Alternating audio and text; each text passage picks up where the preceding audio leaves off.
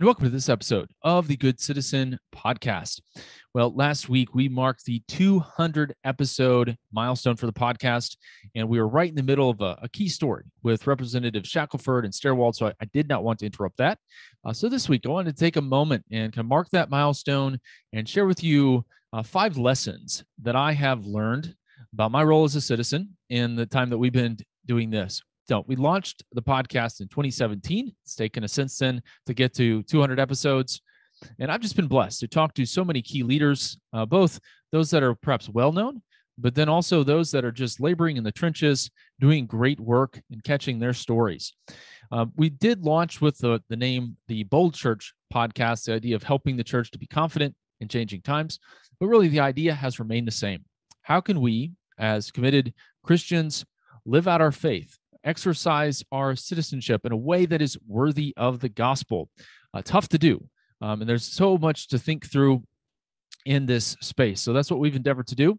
And so I wanted to share with you again 5 lessons about Christian citizenship that I've learned in these 200 episodes. As I launch in, I was thinking about a quote from Winston Churchill, who said that the empires of the future are the empires of the mind. Of course, Winston Churchill had a number of things to say that make you think. This is one that I've been mulling over recently. And I do think the struggle that we see in our culture, the struggle for the soul of the United States comes down to the mind, to differing ideas about freedom, about truth. We often say on the podcast that a lot of the struggle in American culture can be summarized as differing views of freedom. One view of freedom being basically a freedom to build a society according to God's good design. And the other view of freedom being a freedom from God's authority and a freedom to build a society according to our own designs. And so, again, these ideas, the future, the empires of the future are the empires of the mind. And we see ideas kind of taking hold, reigning in people's lives and in our society. And it is to this battle of ideas that we come each week to think through, okay, how do we understand these ideas? And then how do we go apply our faith in a culture that's affected by them? And so I thought that quote nicely summed up the struggle that we face. So again, 5 lessons about citizenship that I've learned in 200 episodes. Here's number 1. Number 1, gospel-centered citizenship is part of discipleship. So as we launched in 2017, I had a calling. I felt a calling on my life really since high school to impact this area, help spread the gospel, defend religious liberty, and then help renew the American experiment. And so it was a calling that I felt on my life. And as I've been trying to explain it and explain that calling, but also explain public theology to other Christians, the idea that I keep coming back to as I talk to pastors and others, a very simple one, and that is that it's a part of the Great Commission. We're supposed to go teach everyone, everywhere, everything that Jesus has commanded us. And so we are to follow Jesus in every area of our lives, including our role as citizen. And sometimes that gets left out. We like to kind of split our lives, separate them. We use the illustration of the lunch tray. If you caught the episode with Eric Cooper, which I think is just such a great example of how Christians should not do the Christian life and splitting up their life into the sacred and the secular. And so Philippians 1:27 has become a driving verse for us. That verse where Paul says, Paul, the Roman citizen in Roman chains, writing to Greek Christians under Roman domination, he says, let your citizenship, your politeumai, how you do life in your city, let your citizenship be worthy of the gospel. And so that one area of the Christian life, and there are many, are our financial lives, how we live out our faith as a parent or as a student, an employer, an employee, but certainly in our role as citizen, are we exercising that in a way that's worthy of the gospel? And so again, I think that our role as citizen, this is just one part of discipleship of the Christian life, but it is a part of the Christian life. It's not something that should be separated from it. And I think this is especially true in the American system. If you've heard sermons or if you've read the book, you know that I'll often say that we are Caesar. When Jesus says, render unto Caesar, that was the individual with ultimate authority in the Roman system. Well, who has authority in the American system? Well, we do as citizen sovereigns. So I believe in the American system especially, we have authority and therefore responsibility to engage this role. I've been reflecting some on 2020, and as I've talked to a number of pastors, this comes up. And I do believe that if you exercise your citizenship in a way that's worthy of the gospel, it can point people to Jesus.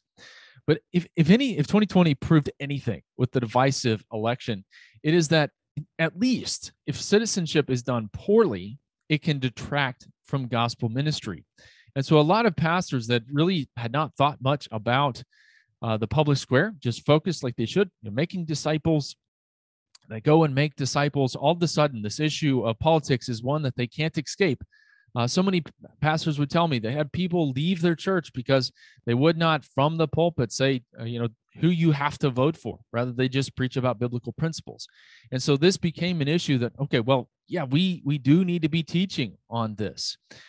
And one of the things that I keep talking to pastors about, and something that I've learned through this exercise of doing 200 episodes, is that if the church does not step into that role, if the church does not teach on this issue, just like if the church doesn't teach on sexuality or on finances, someone or some force is going to teach Christians how to do this, how to exercise their role as citizens. So we shouldn't leave a vacuum of discipleship on the issue of citizenship. So again, I see gospel-centered citizenship as just one aspect, one part of discipleship. It's not everything, for sure. There are a lot of other areas in the Christian life, but it is an area of the Christian life. And again, I become more and more convinced of the importance of this idea, of this teaching. And that's why we're going out preaching in churches. We'll continue the podcast. How do we help disciple people that are following Jesus and their role as citizen? One last thought on this point is I have been burdened, and again, just speaking frankly here, by the lack of solid, what I might call public theology. We use that term often, but basically biblical principles on the issue of citizenship or how you do life in the public square. And this is true among Christians in the pew, but I also will mention that I think it's also true among Christians that hold public office. And you may think that I'm blaming them, that I'm picking on those that have become elected public servants, that sometimes when speaking to them about biblical principles, there's just a very surface level understanding of what Scripture speaks about on these issues. Well, that's not the public official's fault, in a sense. Rather, it is the church's job to be discipling people about how they do this role. Again, I'm not here to say that the church has to tell an elected official, and perhaps Representative Wesco is a great example of both a legislator and a pastor. It's not that the elder or deacon board of a church has to tell that person, you have to vote this way on each bill, but rather giving that person the biblical underpinnings of living a life that's faithful to Christ as they exercise their citizenship in that role. And so, again, that's a big one, a huge lesson that I've learned, and one that I come back to all of the time. I'm convinced of this, that gospel-centered citizenship is just one aspect of discipleship, but it's also an important one. And so it's one that we should focus on. I would say lesson number 2 is that gospel-centered citizenship faces external threats. And when we launched this in 2017, there was a bit of a hiatus on some of these religious liberty issues, certainly over the last, 10 months or so, and some before that, certainly with Supreme Court cases. That hiatus is over. And so those that will exercise their faith in the public square are going to face challenges. They're going to face external threats. It's just a reality. It'd be great if we could just come on the podcast and say, you know what, you don't have to worry about that. Just keep doing what God's called you to do, and you don't have to worry about any of these legal issues. And unfortunately, that's just not the case. You still have to mind what's going on in public life due to threats to, most particularly, religious liberty. You think about the Equality Act and the threat that it would pose to ministries that hold an orthodox view of human sexuality, being able to carry out their ministry activities in the public square.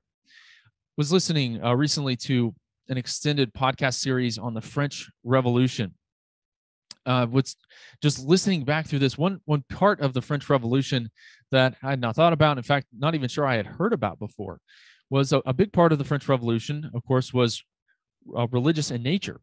But at one point, the revolutionary figures, the head of the revolutionary government there, required priests in France to make a civic oath, to swear a civic oath, basically allegiance to the state rather than allegiance to the church or allegiance to God. And in a sense, some of what's going on with the Equality Act and others is you must, in a sense, swear allegiance to the government's view of human sexuality, or you have to face the consequences. And so I was just thinking about that comparison. Now, certainly there's not actually a civic oath at this particular point. I'm not saying that, but you can see the parallels if government is, in a sense, kind of pointing its sword at the church, saying, hey, we know what's true, good, and beautiful, and therefore you have to follow our view of that, which is exactly backward from the biblical mandate of the biblical explanation of the roles of church and state. So certainly the issue of religious liberty, and then freedom of speech, to be able to say what is true, especially as we see a number of challenges coming to Christians in the public school system that are being told they have to use preferred pronouns, and they have to wrestle with their conscience on, can I in good conscience say this if I believe that it's false? And so that's a challenge. It's a complication. Things like parental rights, being able to parent a child in the way that the Christian believes is true and correct. And perhaps one of the biggest ones that I run into often is just this idea of cancel culture, or the chilling effect of a more secular culture pushing back on Christians, saying, you know, that's just not what we do in polite society or in professional organizations. And so I see many Christians kind of shrinking back from their role as citizen, declaring what is true, good, and beautiful because of the perceived consequences, or perhaps the actual consequences of doing so. So someone that's going to exercise a gospel-centered citizenship is going to face these external threats, just like many of the biblical characters, the Christians down through the ages. Those that are looking to follow Jesus in this area of their lives are going to have to be mindful of these external threats. I had hoped when we started the podcast that some of those, again, would be going away, that things would be getting better. Unfortunately, there are still a number of challenges. I will say this on the front, though. I really am not a kind of Chicken Little advocate in the sense that the sky is falling. We've lost all religious freedom. Actually, we have a number of religious liberty protections. One way that I've heard it described is that we actually have greater protections than ever due to some of the Supreme Court cases. However, we have less power than ever. And so the loss, or at least perceived loss of influence in our society, is what is truly concerning. So we certainly have a number of freedoms. We should be grateful for them, and we should use them in our society. So that would be lesson number 2. We will face external threats. There's just no way to get around it. Lesson number 3, gospel-centered citizenship faces internal pressures. So it certainly will face external threats, but then I would say that this type of citizenship also faces internal pressures. And this was a development that I did not, frankly, I did not expect. And when I began to experience it for the first time, it left me very unsettled, because it's one thing to have someone that doesn't share your worldview or your belief in Christ, question your motives, come after your strategy in a sense. But there certainly are going to be internal challenges, different views of citizenship and how it should be exercised, that will be a challenge to someone that wants to exercise this type of citizenship. So one thing would be what I might term the Jerusalem approach. If you remember the episode on Jerusalem or Babylon, in a sense, is the United States more like this monolithic religious society that we must kind of force back, win back from the pagans, and it must absolutely reflect that uniformity of belief? Or are we more like Babylon, a multicultural, diverse society in which we have the opportunity to pray for and provide wisdom to governing officials? And of course, the conclusion in that episode was, I do believe it's more like a Babylon. That's where we find ourselves. And we should look to people like Esther, Daniel, Nehemiah for inspiration in these times. But of course, there are those that would disagree with that characterization. And I would see that as a conscience issue. But it can be fairly strident at times. Those that see this approach of trying to do the best that we can in this particular type of society as some form of compromise, or not being strident or hard enough.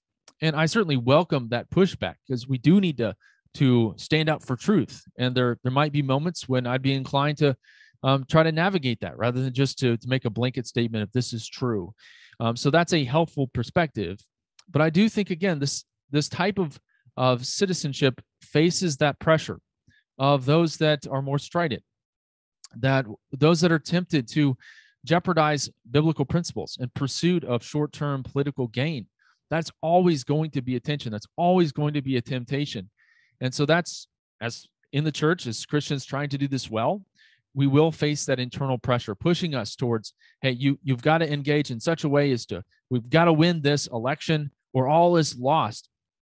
And again, we should engage. I think we should do our best, because elections definitely have consequences, but there's going to be a tension there. I think there's going to be a tension to also focus exclusively on issues that one party or the other sees as important. And that's why we put out the podcast episode. You may have seen the graphic on the church's public witness, that we shouldn't just focus on what one party or the other wants to talk about. Rather, we should look at the imago Dei, the fact that we're all created in God's image. And that should be the foundation for our witness in the public square. And so we should care about things like the sanctity of life, the Christian sexual ethic, religious liberty for all people. But we should also care about ethnic unity and justice, and about the Matthew 25 issues, care for the poor, the prisoner, and the immigrant. Now, again, Christians will disagree in good conscience on exactly how to do that well in the public square. My point is, it is something we should be talking about. It is something we should care about. And there's going to be a tension, a temptation to just focus on the issues that one party talks about rather than on the full counsel of God.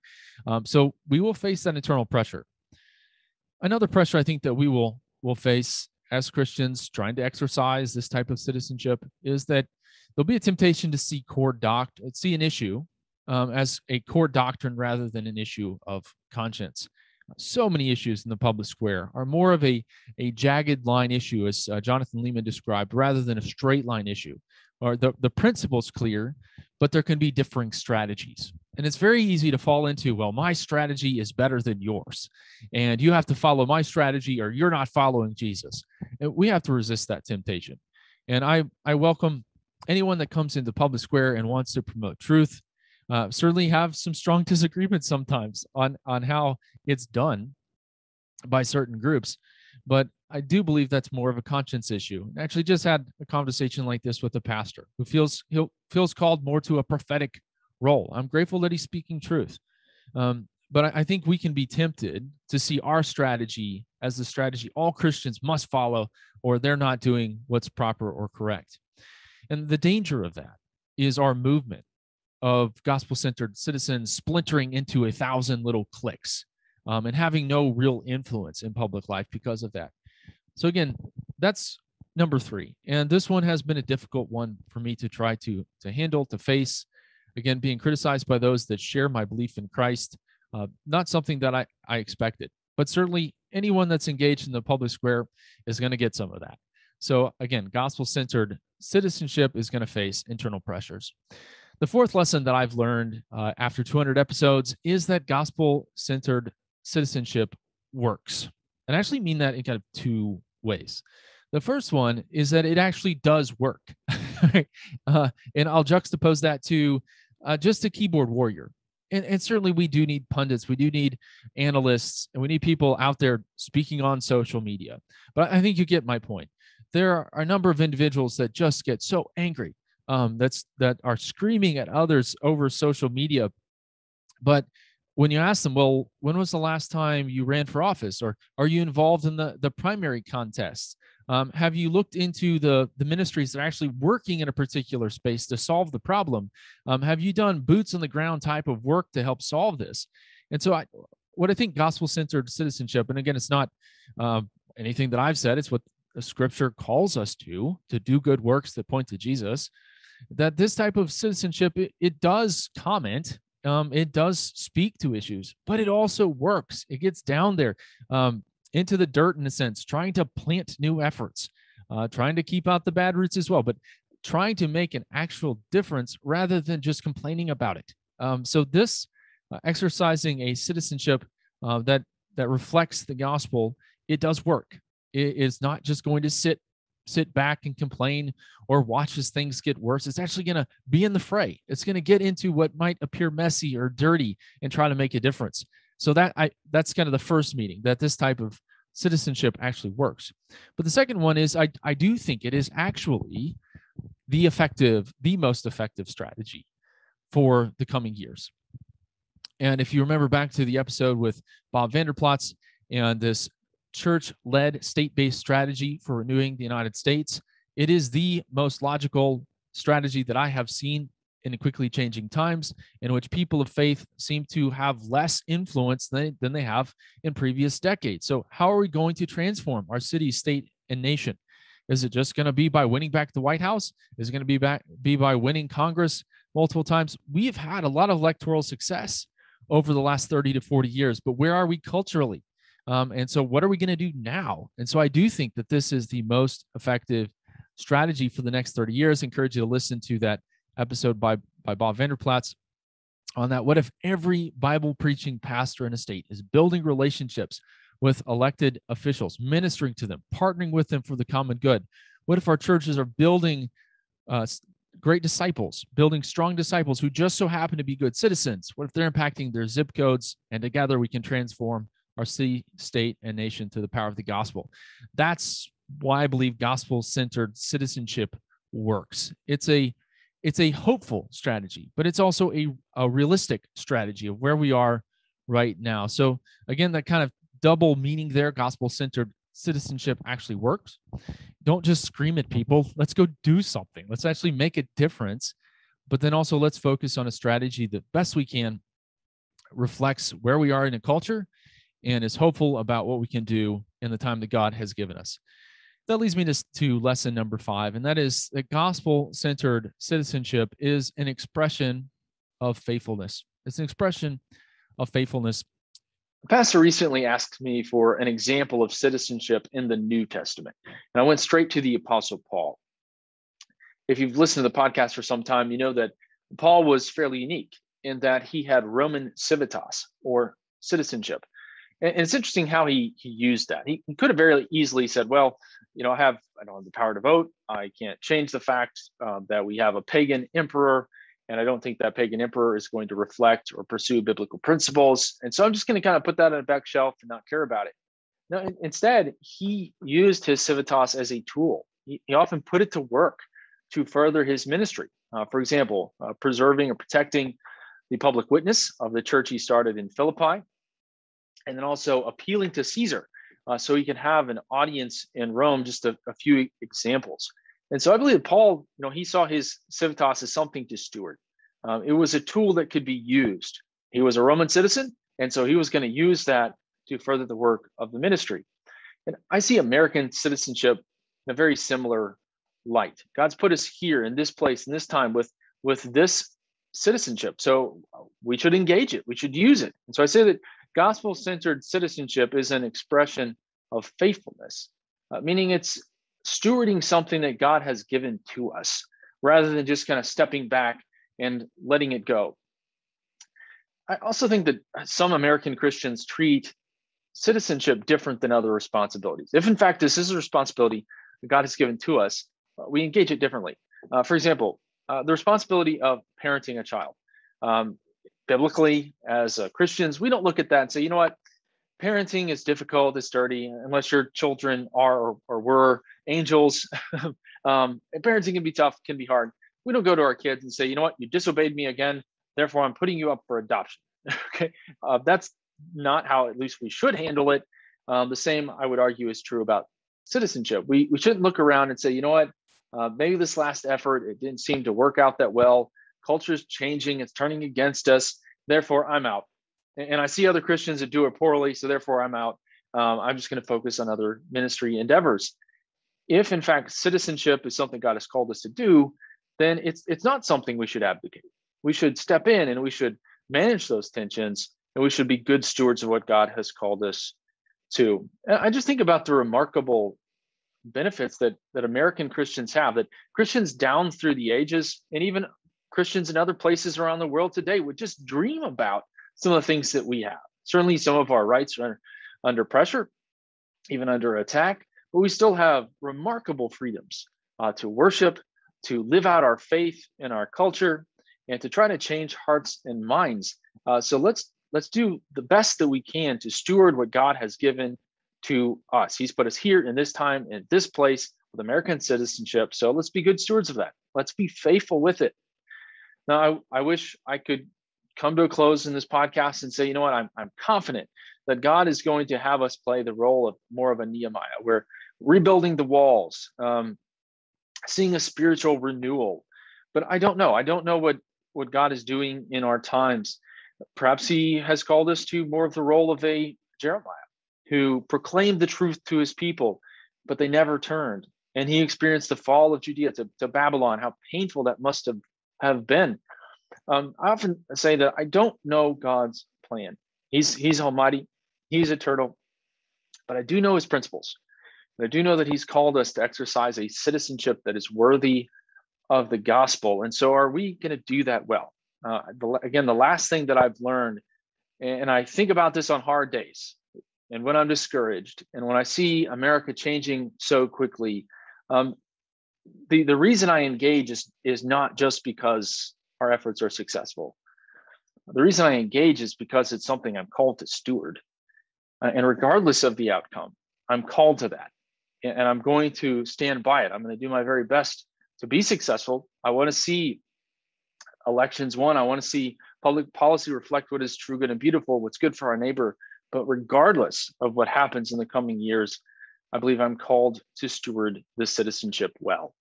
So I think that's a really key principle as we look to the future. To come to a close today, I wanted to share with you something that I experienced this past weekend. Had the chance to be in New York, had a chance to go with the chaplain there at the State House to see the New York State House. Now, some people, they like to go see baseball stadiums or football stadiums. I go to see state houses, and that probably pretty officially stamps me with political nerd status.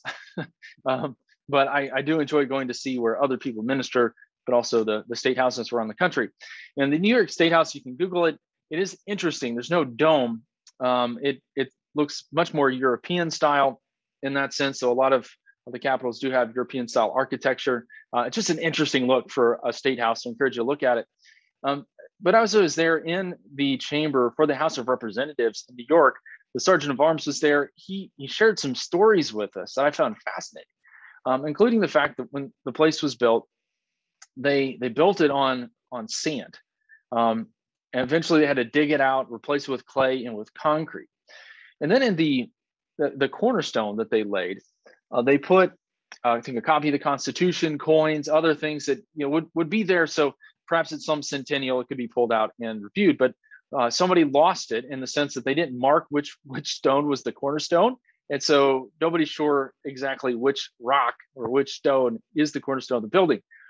And then in the actual chamber itself, the House of Representatives chamber, they built this massive, just beautiful stone archways, stone ceiling, and all of these ornate archways. But apparently, whoever designed it didn't quite get the calculations right. And so over time, the weight of that ceiling began to cause it to fall down. In fact, the legislator was walking in the chamber one day and a big rock kind of fell out of the ceiling and landed right next to him. That'll definitely wake you up in the morning. So eventually that ceiling had to be removed and replaced. And so again, just an interesting little bit of history. There's also supposed to be a ghost that haunts the State House. Everybody needs their little bit of lore there. But I was thinking about that as I returned back to Indiana, and the sense of that's the New York State House, bad foundation, can't find the cornerstone, and then the ceiling caves in. And kind of analogizing that to the American Republic, in the sense that our foundation on Judeo-Christian principles, we're losing that. And so the very foundation of the building is in question, that our cornerstone, the rock upon which our republic rests. As Christians, we should certainly say that would be Christ, that his principles, though we understand that there are many non-Christians in the American Republic, we believe that biblical principles, the Imago Dei, is what would bring true flourishing to our society as we head into the future. And then that the weight of building society on this idea of freedom, when people have no self-control, when everyone's just pursuing their own way, that seems to kind of be breaking up a little bit. We see a little bit of a rock fall next to us. We wonder about how are things going to be going in the future. And yet in the midst of this, in this American republic we find ourselves, we're called to exercise a citizenship that's worthy of the gospel. And so I just thought that was an interesting analogy kind of where we are from New York State. And if you're from New York State, I'm not picking on you. It's a beautiful capital region, but I just found those stories interesting. So again, 5 lessons from 200 episodes. Those are the things that God has taught me as I've spoken to so many church leaders, so many of those that are working in the public square. And kind of one more time, gospel-centered citizenship is part of discipleship. Gospel-centered citizenship faces external threats. Number 3, it faces internal pressures. Number 4, it works. It actually gets down in there, plants new things, tries to figure out how to solve problems, but also think it's the best strategy. And then it is an expression of faithfulness. Let us be like the Apostle Paul and putting our citizenship to work in uncertain times. So there it is, 5 lessons from 200 episodes.